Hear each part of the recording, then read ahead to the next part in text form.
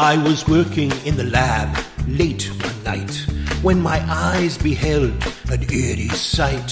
For a monster on its slab began to rise, and suddenly, to my surprise, he did the monster mash.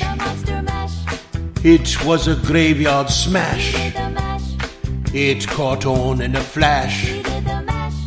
He did the monster mash. From my laboratory in the castle east to the master bedroom where the vampires feast, the ghouls all came from their humble abodes to get a jolt from my electrodes. They did the monster mash. It was a graveyard smash. It caught on in a flash. They did the monster mash.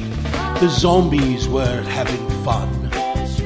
The party had just begun. The guests included Wolfman, Dracula, and his son. The scene was rocking, all were digging the sounds. Igor on chains, backed by his baying hounds. The coffin bangers were about to arrive with their vocal group, the Crypt Kicker 5. They played the monster mash. It was a graveyard smash. It caught on in a flash. They played the monster mash. Out of his coffin Drac's voice did ring.